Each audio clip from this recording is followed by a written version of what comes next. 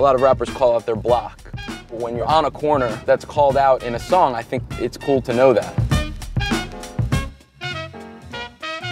Flipping on the freeway, the NYC way, on the celly with my homeboy Lance. Better business the Versace store, says he suck it till I ain't got no more. Only in LA. Transform to the war path, pure rap from north down to 24th and task. Atlanta, gateway to the South. Yeah, gotta be right. You know, yeah. So we're at the Waffle House, one of the many Waffle Houses in Atlanta, Georgia, and we're here doing the Rap Quote project, putting up site-specific rap lyrics in the places that are mentioned in the songs, realizing that a lot of the important locations that we're hitting are strip clubs. Burning perp sacks, high as fuck, contemplate $1 million plane. She $1 million bitch, I'm $1 million man. I gave her 16 ounces, told her hold that it down, and I'll meet you in the week at the Claremont Lounge. I'm finna meet this bitch up at the Claremont Lounge. The money's low, but I dare not scrounge. Atlanta, the map, all the locations, it's really spread out. We're going really far north, really far south, getting a really good sense of the city. And so this project does, we get to go everywhere, see parts of the city that not everybody necessarily goes to visit. Magtown keeps growing old school like Charles, stacking like them Lakers and P my paw. Putting it down here since '83.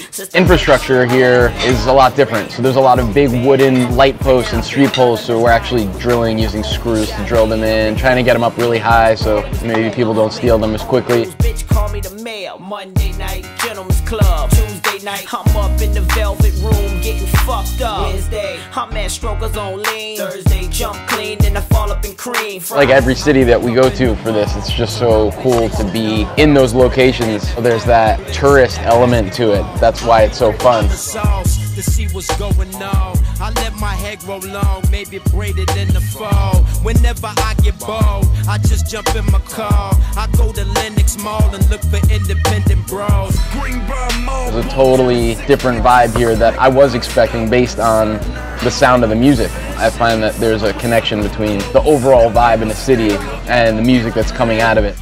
It feels like the music, man. And that's the coolest thing for me.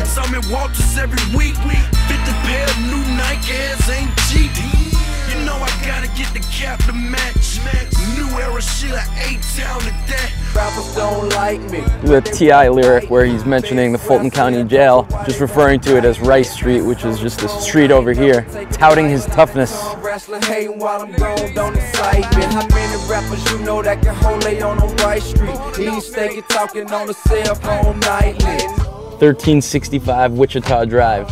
When it's an actual address, that's rare. So the fact that this was on a record, I wonder when it came out if people just started rolling through here to see what it was. Sunday morning, where you eating at? I'm on 1365 Wichita Drive, old bird with a stove ride. The last one is my favorite one, best for last, right? Headland and Delow. Atlanta has a really rich hip-hop history. As a New Yorker, Southern hip-hop didn't hit me until I heard Outcast. I lost my mind, and I just thought, holy shit, there's a whole other world down there, and it's incredible.